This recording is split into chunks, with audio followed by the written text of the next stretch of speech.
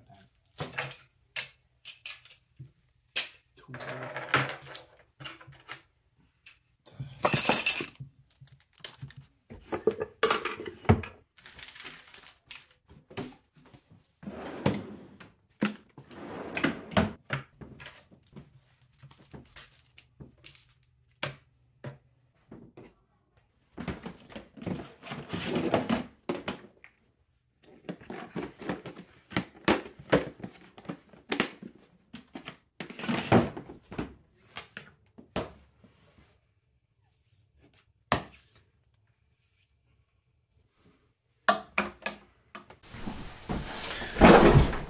All right, now we can finally do a question and answer session.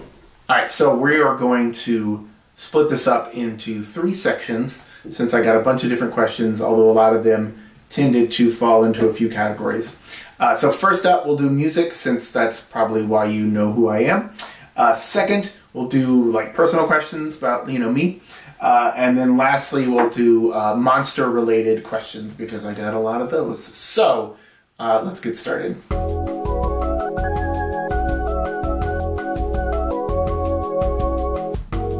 All right, so we'll start with a question from Michael Talbert. He's one of my patrons.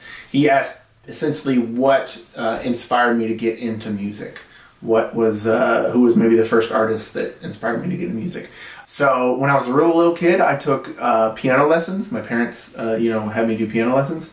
From then, I didn't really touch music very much. I was in band in middle school, but wasn't really about, making my own music.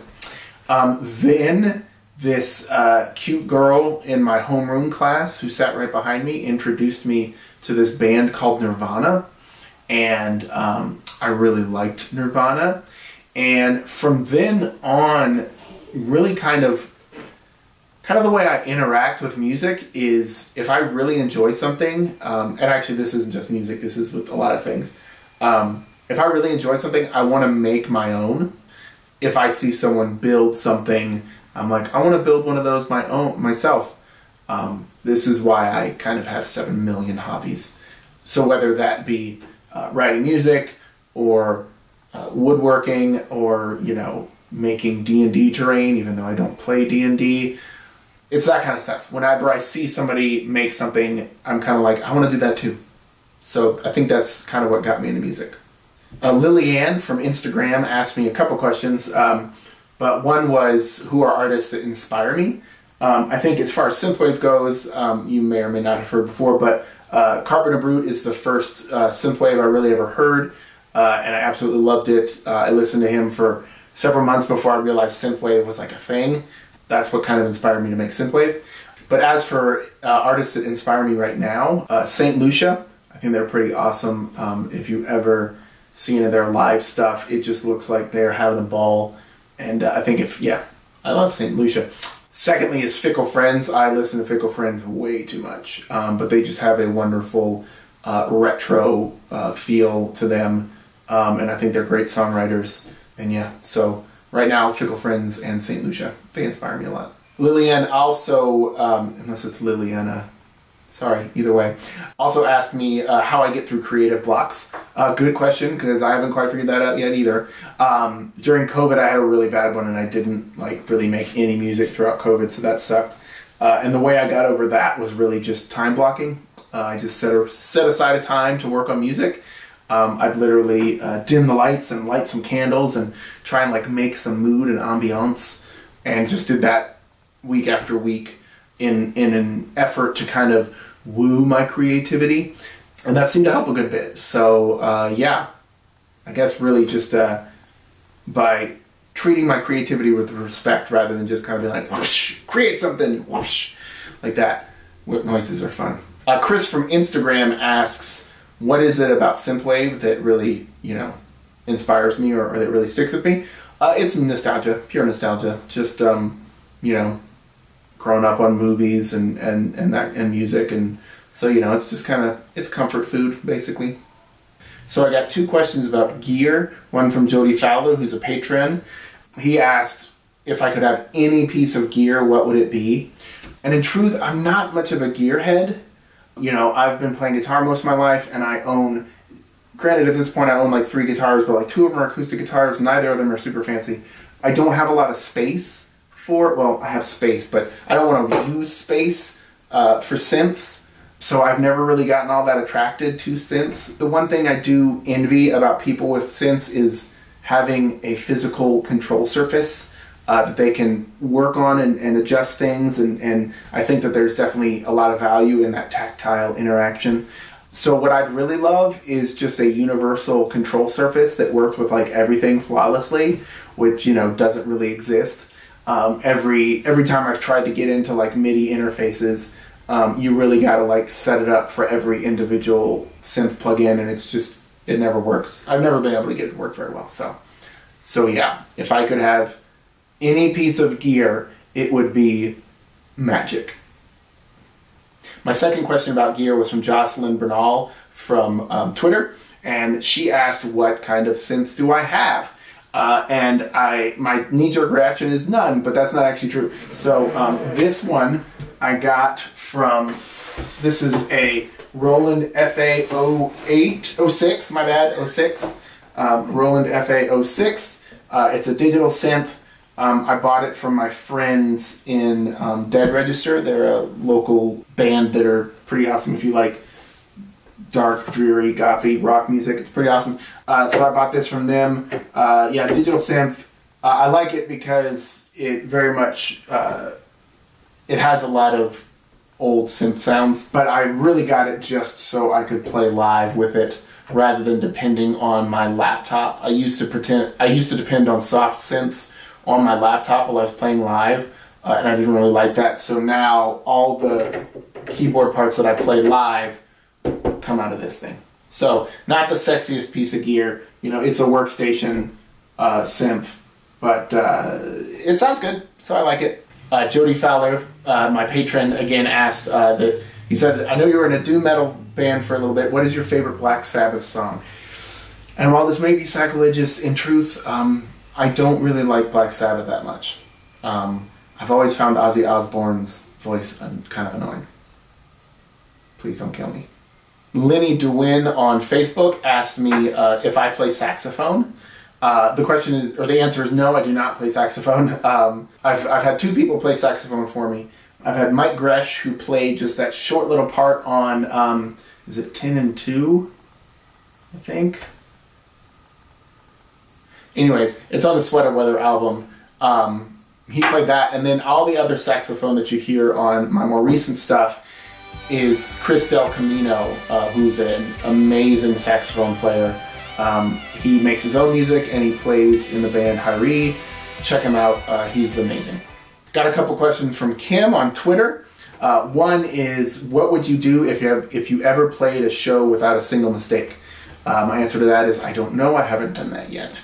But it's sad that that's a question that anyone would ask, because that's how much I mess up on stage. Whee! The second question was, what's one movie song that you wish you could cover? It'd be Robot Romp by Alan Silvestri from Flight of the Navigator. Just a great song. Just love it. It's great. Doreen Manning asked on Instagram, what is my opinion of synthwave songs that start with the sound of a cassette going into a cassette player, or have a newsreel talking about computers or video games and stuff like that? I feel like you're trying to stir up drama. You know, tropes, man. They exist for a reason because they work, but at the same time, they're overused. My biggest thing with, honestly, when I think of news clips songs, I really think of Mitch Murder, who did that a few times. I have no real qualms with it. The problem I have with it is that I feel personally it makes the song less re-listenable.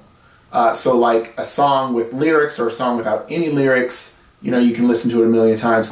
A song, for me anyways, a song with like talking on it just makes it feel like, oh yeah, I've already heard this. So yeah, I feel like it kind of detracts from the song. So yeah, that's my opinion. And last of the music related questions, Thea on Twitter asked, do you want to play some creepy music together? And my answer to that is, hell yeah, girl, let's do it. Alright, so moving on to questions about me. Woo, Narcissism Central. Here we go.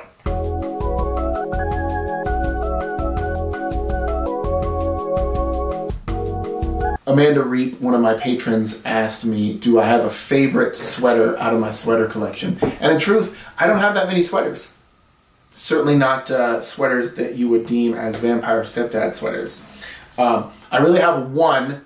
It's like the official Vampire Stepdad sweater. It's actually right over here. Hold on. So this is my Vampire Stepdad sweater. I literally keep it in a closet in my office, like alongside my music gear, because that's where it belongs. Ta-da! I found this at a Goodwill very early on. Well, no, it was before my Carpenter Brute show, my very first show. I found this and I was just like, oh my gosh, it's too perfect. It's like an extra, no, it's a double XL, which I wear a large, so it was way too big.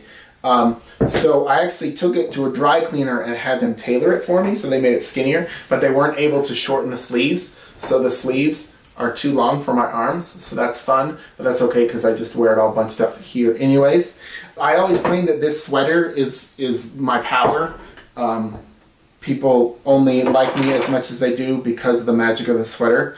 I've definitely noticed that this sweater seems to complement my body very well, because I've had several people make comments about me looking like very thin and buff in this sweater, like I work out, which could not be further from the truth. So, you know, extra double pleasure for that. I have had one person send me a sweater. It is a pretty fun one. The only problem is it has a really high collar, and it itches my neck like crazy, and I absolutely can't stand neck itchiness. So it feels like when you just got your hair cut. So it's kind of rough. So honorable mention from Cobra Commander on Twitter. He also asked where I find all my dope sweaters. Again, I've only really found the one, and it is at Goodwill. But I regularly look at like Goodwill and those like thrift stores for other sweet sweaters. But there's just never really been one that really topped the original, so why try? Lenny DeWin from Facebook asked if I like board games. I love the idea of board games. Unfortunately, with my ADD, once I've like figured out the mechanic of the game, I get bored really quickly. Like, I have no interest in mastering games. I enjoy the part of figuring out how to play them, but once I've figured out how to play them, I'm kind of like, okay. Like, I'm not very competitive, and so the drive to win isn't really enough to keep me interested. So unfortunately, like, I love the idea of like sitting down and playing board games with my family and stuff like that, but I very rarely actually enjoy it. Lillian from Instagram asked, what is the perfect date for me? I love going on dates with my wife. I like watching movies, but not for a date, because you're like paying money to sit quietly in a room with someone you care about. So I don't love that. We like to just go out to dinner, and maybe if we can, like go for like a nice walk, you know, around an old city or something. I don't know. Really, I like having good conversation with her. I'm madly in love with her, and you know, spending time with her is a great way to spend my time. So yeah, basically anything that is conducive to having a conversation with my wife, that's a good date for me. Doreen Manning on Instagram asked if I've ever left a country gate slightly ajar. Yes, I have, and it is my understanding that you should leave gates as you found them, whether that be open or closed. Doreen Manning also said, Lego, discuss! And I will say this, number one, I really appreciate that you used the correct branding of Lego, not Legos, and it's all capital. For some reason, I'm a real stickler for branding. Like, if I'm talking about Lego online, I will type it capital L-E-G-O. Because I don't know why that's important to me. I don't know. But it makes me think about the fact that on Spotify, my Night Shift album is not in all capitals. It's Night, Shift, and only the N and S are capitalized, and I hate it. It drives me crazy. But I can't do anything about it. But anyways, Lego. I love Lego. It's expensive, so I don't get to do it that much. But I have a couple pieces here. So like, I have this little, I forgot what they call them, big heads or whatever. So a little bit. He's awesome. There's a Joker version of this that I wanted to like see if I could get different colors of, and basically make a Vampire Stepdad version out of the Joker one. but I never did that. And then another one, in case you're noticing the pattern, this one was a Christmas gift. I really like the little town ones, but they are super expensive, and I don't really have a lot of place to like keep them. So I've always meant to like get a set, build it, and then like repackage it and see if I could sell it used and buy a new set, and just because I really just enjoy the building of it. But yeah, Legos are awesome. Jody Fowler, again one of my patrons, asked who's my favorite woodworker. In case you don't know, I like woodworking. My favorite is Neil Pask. He's an Australian guy, super nice. He does great videos. Super talented. He recently made a kayak and put Kumiko Japanese woodworking stuff on it, and it looked absolutely amazing. And the whole time he's doing it, he's like, I don't know, this might be good. I'm just giving it a try and enjoying myself. So he's super humble. So I love that guy, Neil Pask. His YouTube channel is Pask Makes. It's good. Michael Talbert on Patreon asked, what's it like to have so many kids? And it's amazing. I love it so much. A huge driving force is the people that connect with my music. You can see I've got a little slideshow going. I always try, anytime I take selfies with people at shows, I try and collect those. Some people send me pictures when they buy merch and stuff like that. I love having that because I can look back and see those people. I'm actually trying to get a little digital photo frame so I can have this stuff running all the time. So if you happen to have a photo of yourself with any of my stuff, or if we've ever taken a picture at a show and I don't have it, please send it to me. I'd love to add it to my collection. Kim from Twitter asked, what is my morning routine? It's pretty simple. 3 SHs. Shit, shower, shave. In that order. There you go. That's all there is to it. Kim also asked, what is my go-to order from Cookout? If you don't know, Cookout is it's a fast food restaurant, but their food tastes like, their burgers taste like the burger you eat when someone's grilling out at the park. Like, it's just, it's perfect. And they have Cheerwine on tap, which is a cherry-flavored soda. It's like my favorite. So my go-to is a cheeseburger with a side of a corn dog, because, yeah, they have corn dogs as sides, and then a Cheerwine float. It's just, it's perfect. Whenever I play, like, in Atlanta after the show, I try and find the closest Cookout. And if people, can come with me, I encourage them to join me. And so sometimes we get to have dinner out after a show, which is tons of fun. Then Cinnamon Wolf on Twitter asked, what is my favorite melee weapon? And that would be the Tonfa. I think I saw it in some like 80s ninja movie, and I was obsessed with them as a kid. I actually made my own out of a broomstick. Yeah. Alright, on to the movies/monsters section.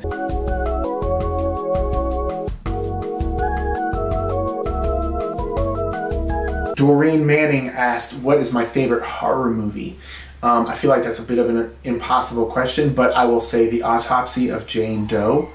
I love it because it's super atmospheric. It takes place in one building, which I love bottle movies like that. It takes place over one night. Again, I love that. It's awesome. It's a bit of a mystery. It's kind of like a haunted house movie, but it's about a body. So it's like a haunted body movie. It's pretty awesome. But if you would include horror comedy in that, then I would say The Burbs. Hands down. The Burbs is the best horror comedy ever to be made. Maybe not the best. It's my favorite, and I love it. And if you've not seen The Burbs with Tom Hanks, you should check it out. It's awesome. She followed up with what is my favorite Kurt Russell movie, and that is also easy. It's Overboard. Barlow, one of my patrons, asked if I was forced to rebrand as any other Universal monster or cryptid, what would it be? That's a good question. I actually, when I came up with Vampire Stepdad, I actually kind of thought about what other monsters it could be, but I really felt like Vampire Stepdad just sounded the best. I feel like it created a good image. That said, I've always liked The Mummy. There's just something about that, like, decrepit, skinny, shambling guy wrapped up in cotton that is just I've always liked that. But if I had to be Mummy Stepdad, I don't know, it does not sound good, Mummy Stepdad. But I guess if I was forced to be like any cryptid, it would be Creepy Japanese Girl Stepdad.